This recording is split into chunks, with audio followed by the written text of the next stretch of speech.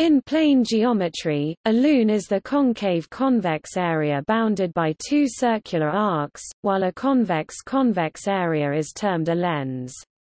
The word lune derives from luna, the Latin word for moon.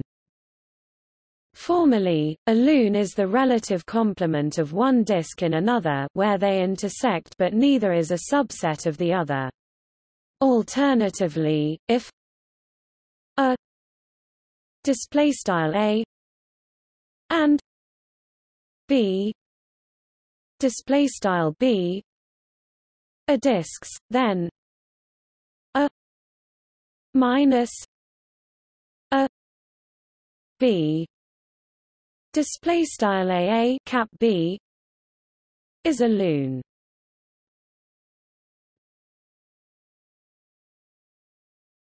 Topic example.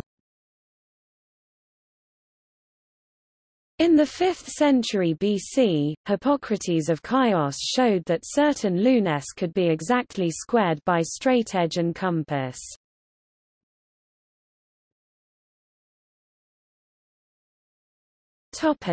See also: Arbelows, crescent, Gauss-Bonnet theorem.